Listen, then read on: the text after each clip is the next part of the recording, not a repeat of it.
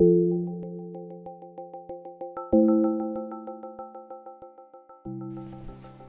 typical school day involves getting there early, checking emails, getting resources in place for the lessons, teaching quite a number of lessons, supervising students perhaps at break time. At lunchtime we probably have 15 minutes just to grab a bite to eat because of other things that happen. After school, I have meetings 3 days a week and I run an after-school club, all of which finish at 5:30. And then the marking and planning and assessment continues until about 10 PM each night. I work on average 70 hours a week and only 40 hours of that are actually with the children.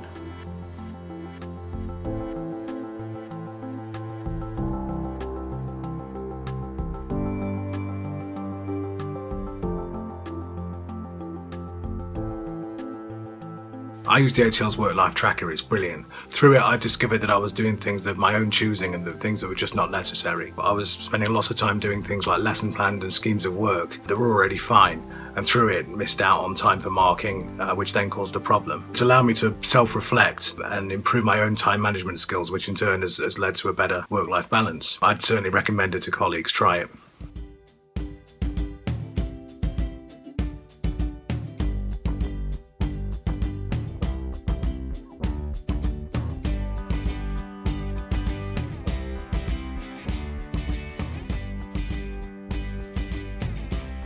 I think it's really important that we start discussions with our line managers and talk about how we can reduce our workload. We have combined 2 classes together, so we have a much bigger class of 40 students, but they have 2 teachers working with them.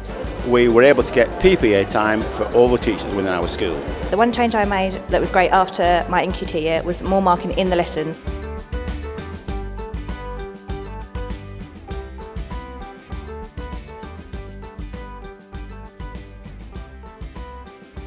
Marking should not be this deep marking that takes 5–10 minutes for every piece of work.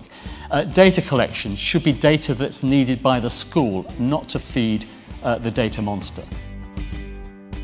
Aside from this positive development, I can think of no time when teachers and lecturers and school leaders have felt less involved, less consulted and less able to exercise their professional judgment than now.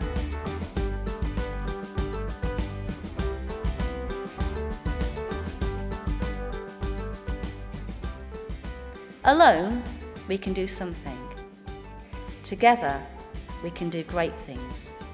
We must fight to protect our profession for the sake of the children and the young people whose education and future lives depend on us.